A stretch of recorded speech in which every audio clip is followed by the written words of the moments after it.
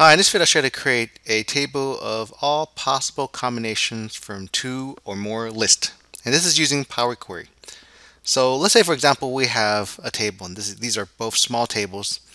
This is a list of A, B, and C, and we have our list of 1, 2, and 3. And maybe we want a table that has all combinations of A, 1, 2, and 3, and then B, 1, 2, and 3, and C, 1, 2, and 3. So that's going to be a table with 9 entries, right? Because we've got 3 here, 3 times 3 is 9, and we're going to have 9 entries. Those are all the possible combinations, 9 possible combinations. Let's see how we do that. First, I'll turn this into a table. Control T. My table does have headers. Click OK. This table. Control T. My table does have headers. Control T is also the same as insert table. You can see if I hover over that, Control T shows up. I can do that. Click OK. I'm going to bring these into Power Query, each into Power Query. So go under Data and from Table, and I'll keep the default table name there. That's fine. We're going to do a close and load to a connection. We only want to create a connection. So I have my first connection there, table 12. This will be my second connection. Go to Data, from Table and Range. I'll accept the default table name, table 13. This will also be close and load and make a connection. Click OK. Now what I need to do now is just to take any one of these tables. If I wanted this list to show up first, I'll take table 12. I'll reference this. And I'm going to insert an add column here. Go to custom column. And for my table name, I just need to reference that other table. That was table 13, I believe. Click OK. I have my table here. Click on the double-sided arrows. All I want is list 2 here. Uncheck that. Click OK. And now you notice that I've got A1, A2, A3, B1, B2, B3, B4. As I mentioned before, it's 9 possible combinations. I can keep this as a 2-column table, or I can merge this. I can add a column, select both columns here. I can merge it. Let's say I want to have it a dash here as the delimiter. I can have a dash here. So that will give me my merge column. Click close load. I will load onto a new worksheet. Our new table, a new worksheet, click OK. We have our table with the many different combinations here. But what if we had more than 2 lists? Let's say, for example, we have 4 lists, and in each list there are multiple numbers or multiple records. This one has up to control down arrow, 45 numbers each. You can see list 1, list 2, list 3, list 4. They will all have the same amount of numbers, 45 numbers. Let's say we wanted to create a table that has all the possible combinations. 1, 1, 1, 1. The next row will be 1, 1, 1, 2, and so on and so on. It's going to be a big table. It's going to be over 4 million records. And I'll show you how to kind of get that together. And there's not really a way for you to pull this back into Excel, because Excel only takes up to 1 million rows. But what you can do is you can separate it, and you can copy it onto a notepad and save it as a CSV file or a text file, and that'll take it. Now there's other ways you can save it. You can probably use something like DAX Studio. It's a application software program, and I think it's by Matt Allington. It's probably if you search on the web how to export large files from Power Query to CSV, you'll see that there's a mention of that. But if you didn't want to go that route and you just wanted to put it into Notepad, you can kind of hack it with this method. So let's see how this gets done. So as before, we're going to take our range of data, this 1-column table, turn it into a table. Control T, click OK. I'll call this one list 1. Control T, this will be list 2. This will be list 3, Control T, and we have list 4 here. Control T, and that becomes list 4. So all these are going to be brought into Power Query as a connection only. Go to Table and Range, close and load. That's a connection only, list 1. Go to Data from Table, from Power Query, close and load. You'll notice that I click close and load, and my particular Excel Power Query is set to default to load it as a connection only. With the usual Excel Power Query installations, when you do a close and load, it defaults by putting it as a table. I reconfigured it to have it only as a connection when it does the close and load. So click OK here, and that becomes list 2. Over here, table range, close and load is list 3, and for list 4, table range, close and load as list 4. So we have our 4 list. So now what I'm doing is I need to combine them all together. I'm going to reference list 1, go to add column, custom column, and this will be list 2. Click OK. Click my double-sided arrow, uncheck that, click OK. We have 1, 1, 1, 2, 1, 3. Now I'm going to do the same for list 3 and list 4. Add another column, list 3, click OK. Click my double-sided arrow, that's unchecked, click OK, and add my 4th column, list 4. Click OK. Click my double-sided arrow, make sure that that is unchecked there. So now I've got my many possible combinations. Now you'll probably notice that this is a very large table. You have 45 records here, 45 records here, 45 records here, 45 records here. 45 times 45 times 45 times 45 is going to be a little over 4 million records. Let's see how many exactly there are. So I'm going to click close and load, and load it as a connection only, but load it to the data model, so it's going to count and tell me how many I've got.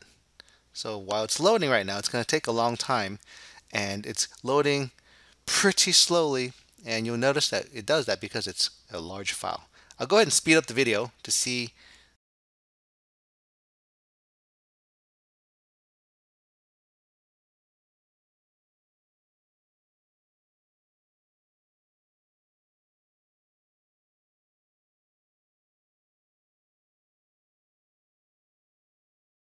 So we can see here we've got a little over 4 million rows that were loaded. So there's a little over 4 million records here.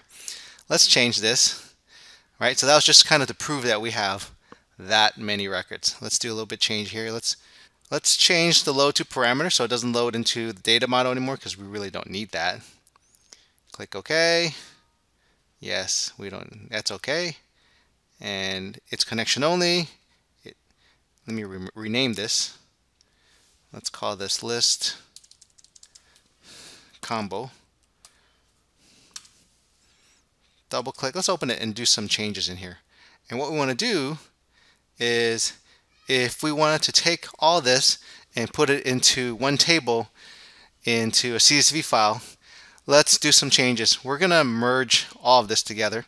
So I'll press the shift key and press the last column there, go to add column, and let's merge these columns. And the separator that we'll use is not here, so let's use a dash, and we'll keep that as merged. Click OK, and now we have a merged column. We don't need these other columns here. Right click, remove columns, and here, since what we're going to do is we need to take this piecemeal. Let's take the first million, then the second million, then the third million, and export them out, put it into a CSV file together, and then we'll all combine it. We don't want to do all 4 million into the table, because Excel, it's not going to support 4 million rows. It supports a little over 1 million rows. So we're going to divide it into millions. What we need to do is add an index column so it helps us filter it. We'll do index column from 1, so we're going to have our first million there. So what I'm going to do is save this as a connection, and I'll just reference this like I did with the other one. Close and load. It's already a connection only table. Okay, let's reference our list combo query. Right click, reference. We'll call this one the first million, 1M, and we're going to look for anything that's under 1 million in this index. So we'll set the filter to less than or equal to 1 million. And so this is how we're going to partition out our tables. That's 1 million there. And click close and load. Load to a worksheet, not a connection. Let's load to a worksheet. It will be a new worksheet. Click OK. And this is what we're going to do is we're going to take our first million, and then we're going to do another reference to do our second million, third million, fourth million, and then we'll combine them all together in Notepad and save it as a CSV file, because we can't put it into Excel. We can't put all 4 million into Excel because Excel is not going to take over 4 million records in one worksheet. And so that's how we're going to save it as a CSV file.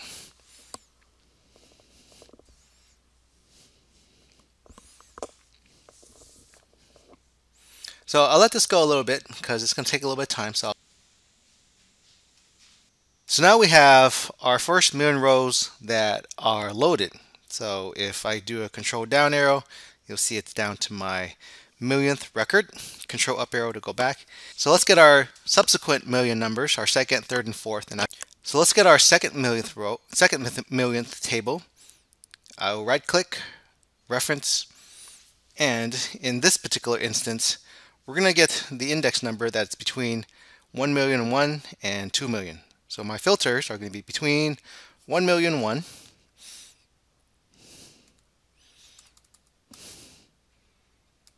and then 2 million. Click OK and close and load. We'll load this to a new worksheet, so a different worksheet. And table, new worksheet. Click OK. And I should have called this, instead of list-combo2, list-2M. And I'll go ahead and speed up this video because this one's going to take a while too. So now we have our second million records that are loaded. See, we have 1 million to 1, control down arrow, up to 2 million, control up arrow, and we can just do this for the next 3 million and a little over 4 million. And I'll just speed up this video so you don't have to see me go through it. And let's change the name of this one first. Right click, rename.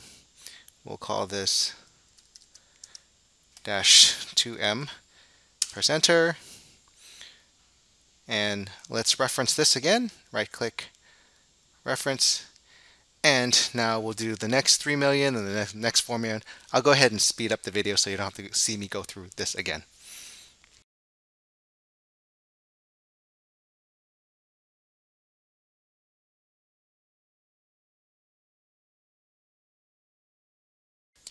So here we have our 4 million plus records, right? 4,000,001, control down arrow, control down arrow. Let's see.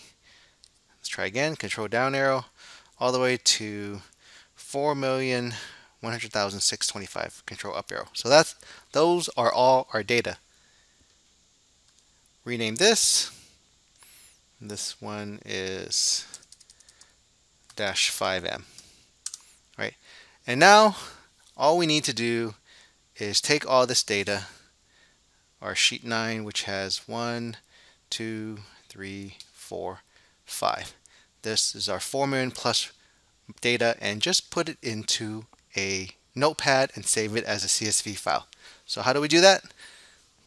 So now it's just basically a process of copying and pasting all our data from our sheet 9 to sheet 13 into Notepad. So I'll select from here, Control Shift down arrow, Control C to copy, go to Notepad, Control V to paste. That's going to paste all that data there. You can see that the last set of data here is here. It matches. Let's go into sheet 10. We're going to do the same thing. Control Home to go back up to the top. Select A2, Control Shift down arrow, Control C to copy, go back into Notepad, and let's Control V to paste, and that's going to paste our second round of data there. You can see that matches. Let's go into sheet 11, do the same thing, and I'll go ahead and speed up this video so you don't have to see it go through all the processes, but we're going to basically put everything together into one Notepad file. So now we see we have our last set of data here. I'll save this. I'll just save this as any old text file. Let's just call this test. And we'll just save this one as a regular text file. So there's our text file. If I go under File, Exit, let's look and see what it looks like in Windows Explorer. So I have my Windows Explorer open. You can see my text file here, and it's about 48 megs, and that's where I have most of my data. Now we can bring this data into another file, and if I open it, double click to open, you'll see I have my text file available. It's pretty large, but it's text file that we can use, and it's a text file that we can import into other applications, or we can use in our data analysis. So I hope this helps. Thanks for watching.